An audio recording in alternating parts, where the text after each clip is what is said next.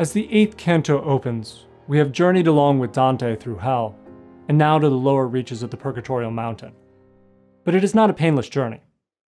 Dante has had to engage with torturous scenes and souls, some who have inspired pity in him, and those who have aroused desire. He has been taxed physically and emotionally. And we can begin to see how such a journey affects Dante. We are still in the valley that precedes the gates of the Purgatorial mountain. This valley, which is described in striking terms in Canto 7. Gold and fine silver, carmine and leaded white, indigo, lignet, bright and clear, an emerald after it has just been split, placed in that dell would see their brightness fade against the colors of the grass and flowers, as less is overcome by more. Nature had not only painted there in all her hues, but there the sweetness of 1,000 scents was blended in one fragrance, strange and new. Such striking beauty in comparisons to rich materials and painted effects calls to mind the beauty of medieval churches. These edifices were designed to awe and instruct, serving as forecourts of paradise. Most notably, these churches beyond their scale are often associated with the effects of light playing upon the stained glass windows. While we often associate stained glass windows as a means of instruction for those who lack the ability to read or lack access to scripture, stained glass windows are not always easily decipherable. The late art historian Michael Camille noted that the typical medieval viewer was the person who must have relied on the literacy of another for access to pictorial art. Such a description encapsulates the challenges of looking at complex theological, aesthetic, and narrative workings in visual art.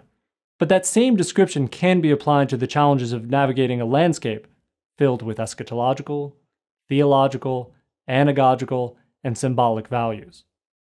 The reader needs a guide to understand what they read, and so does Dante the Pilgrim need a guide to make sense of the scene set in front of his eyes.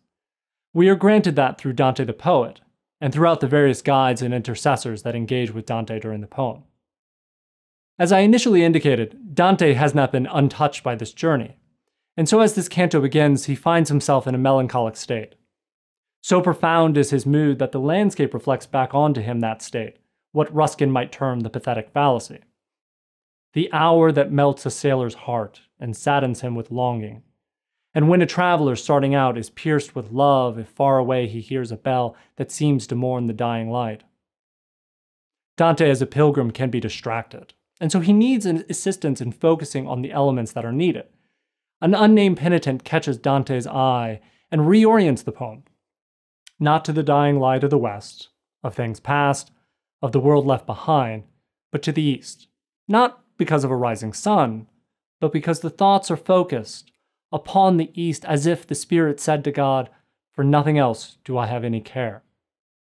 Not only does this soul's action stir Dante from his elegiac mood, but the song the souls sing, Te lucis ante terminum, or before the ending of the light, calls on the protection of God against any foes coming in the night.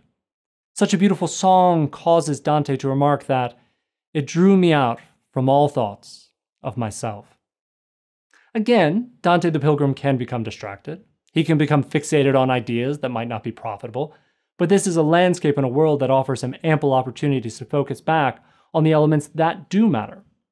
This is, I think, an essential part of these poems, the fact that Dante's journey is not solitary.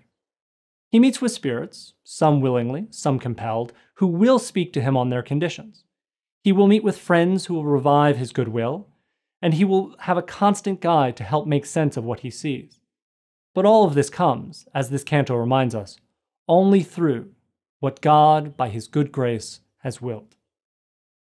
After him seeking divine protection, Dante the poet interrupts the narrative to announce, and this will be the first of 7 direct addresses to the reader in Purgatorio. Here, reader, set your gaze upon the truth, for now the veil is drawn so thin that piercing it is surely easy. Clearly then, something momentous will occur, and the poet seems to indicate that it will be easy to understand the truth of this scene. In this moment then, Dante the poet acts as one of our guides, focusing our attention on what is vital.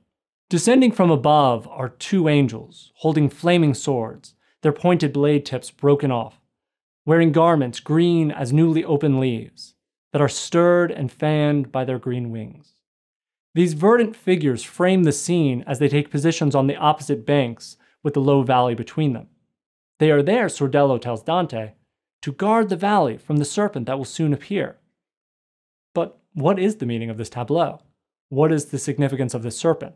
Is the serpent, as Dante will ask later in the canto, the one that gave to Eve the bitter fruit? Are these angels those same angels sent to guard the entrance of the garden to bar re-entry? It would be easy to assume this is the Garden of Eden and the serpent who tempted Eve into original sin. But we need as readers not to overlook elements that the poem has already presented to us and will present to us. First, the serpent in Christian tradition has long been associated with Satan, but we have previously seen Satan frozen in ice at the end of L'Inferno. It would challenge the poem's construction, and the theological message of that construction, for Satan to remove himself so easily from that fate. Second, the description of this valley does not present us with an image of the earthly paradise of the Garden of Eden. Yes, it is beautiful, but it is not the garden that teems with life. That garden, in fact, will appear at the end of Purgatorio. So if this is not the Garden of Eden, and this is not the serpent who caused humanity's downfall, what is it that we are seeing? The scene is a production of sorts, drawing our attention to some key elements. Professor Riccardo Quinones notes that if the action that follows is allegorical, it is dramatically so, more in the nature of a sacra rappresentazione. That is, this is a kind of mystery play, put on for Dante and his fellow pilgrims. It is not then a faithful recounting of the original sin, but an allegorical version presented to illuminate an important mystery of faith. To ensure, moreover, that we do not miss that this is not a strict retelling of the Genesis account, the sky features 3 torches, where previously the sky featured 4 bright stars. If those 4 stars which appear in the opening canto of Purgatorio were the cardinal virtues, then these 3 might be seen as the theological virtues of faith, hope, and charity, though some critics believe that these are more literal stars of southern constellations. Nevertheless, this formerly menacing snake, which caused Dante to shudder in fear, is quickly routed by the angels with blunted swords, with the poem dismissing the presence matter-of-factly. Hearing the green wings cleave the air, the serpent fled. So, what does it all mean? What was the allegorical drama meant to represent? The answer, of course, is pride. The pride that caused Satan to rebel, and pride that caused the original denizens of Eden to eat of the fruit of forbidden knowledge. While we might intuitively grasp the notion of pride from our cultural knowledge, the answer might also be seen in the description of the snake. The snake's description emphasizes a self-satisfied air, turning its head from time to lick its back like a beast that sleeks itself. But what is interesting is how the drama of the snake is interrupted by Dante's reunion with his friend Nino Visconti. We should note that Nino is not yet inside Purgatory, but in this valley of negligent rulers. He asks Dante to remind his daughter, a kind of Marian figure, to pray for him, while he castigates his wife, a kind of Eve figure, for forgetting him. The poem allows the pilgrim an opportunity to exchange information with his friend, but it also allows for the genuine relief at finding one's friend is not damned. The poet, in fact, reflects back on this meeting, glossing the experience with the words, "What joy it was to me when I saw you were not among the damned." The issue, however, is that Dante the Pilgrim can get lost in these interactions. In fact, Sordello interrupts Nino's lament on the inconstancy of his wife to focus Dante back on the tableau, causing us to recognize however righteous Nino's anger is, it is not the element that is vital to the journey of Dante. The Purgatorial Mountain focuses us on the need to acknowledge failings and accept the cleansing pains that will perform an ablution on the penitent soul. We journey then in the next canto to the gate of Purgatory, where souls must humble themselves. We can come, however, only to the state of humility by listening to the world around us, by focusing on the elements that are essential to our soul's journey, something that can be more easily accomplished with guides and intercessors, an essential element that this poem will remind readers of as we climb the 7 ascending terraces of Mount Purgatory.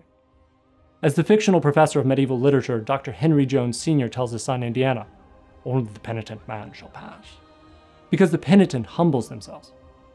As readers, we might think of the ways that we might need humility to join the journey, not asking why the poem does not do this, or why the poem does not talk about this, but allowing the poem's guides and the poem's wisdom to enable us to ascend.